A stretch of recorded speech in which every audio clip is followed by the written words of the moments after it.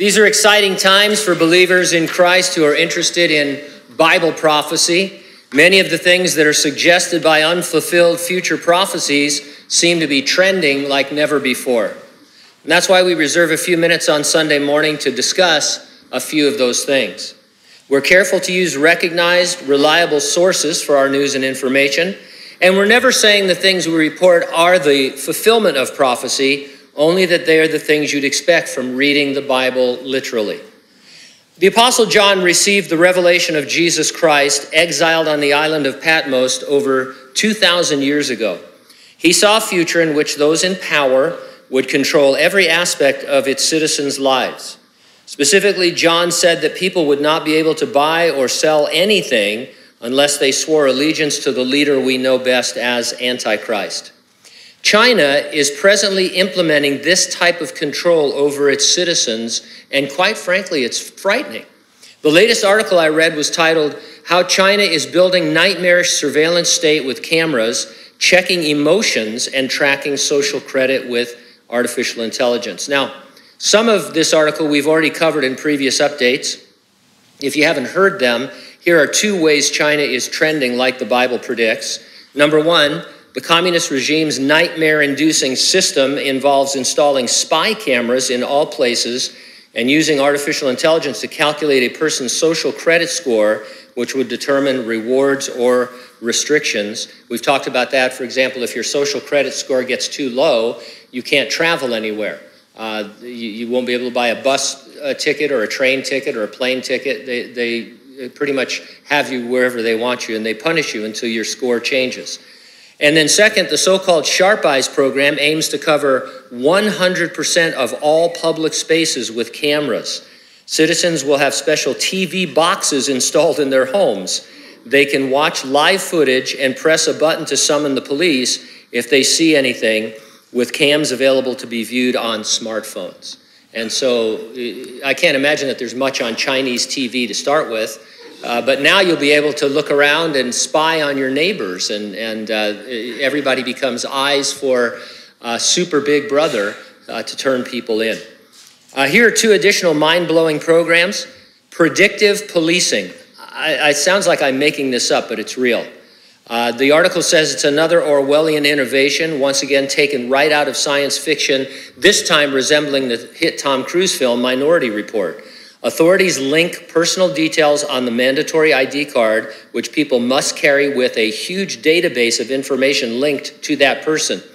The data includes CCTV footage, medical history, supermarket memberships, i.e. Costco, IP addresses, phone calls, social media usernames, delivery records, residential addresses, etc., etc. Record of friends or love interest petitioning to the government and other subversive activities is also monitored. Basically, the state can record everything people have been up to and draw you to their attention if suspicious activity is predicted. Biometric surveillance, number two, is another sinister development being spearheaded by the no-holds-barred Chinese state. The northwestern region of Xinjiang, the home of the persecuted Uyghurs people, has often been described as the testing ground for this. The pervasive use of biometric surveillance acts means law enforcement can exact total control over the lives of the Uyghur population by watching their every move. Now the tech is used in all places of transport, such as bus, train, or subways. Among the Xinjiang tests include scanning cameras which, and I quote, read people's emotions, identifying whether they might be a threat to the state. My default expression is a threat to the state, so that could be rough. You know, you ever walk around like the Joker in the first Batman movie, permanent surprise. Hey. None of this stuff is the mark of the beast. We're not saying that. The mark is a voluntary swearing to worship and follow the beast in the middle of the Great Tribulation. But this is a system that right now has absolute control over the citizens of China, wherever it's being participated in. You can't buy or sell anything without the government's permission. You can't go anywhere without the government's permission. I think you can see that this is easily the most solid fulfillment of biblical things that we've seen in a long time. As I've said a couple times before, it's as if the Chinese read Revelation and said, we kind of like this tribulation stuff. Let's implement this and control all of our citizens. And you can imagine in China or anywhere else how easy it would be for somebody to come to power and say, by the way, we control everything you do, and now you worship me if you want to eat. And of course, only Christians and Jewish people would have a problem with that. And so it's the things that the Revelation said is going to happen, they're going to happen.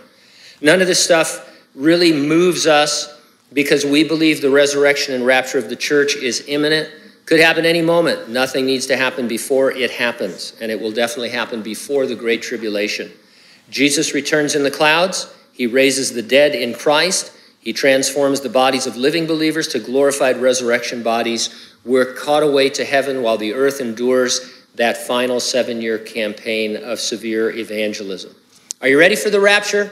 If not, get ready, stay ready, keep looking up. Ready or not, Jesus is coming.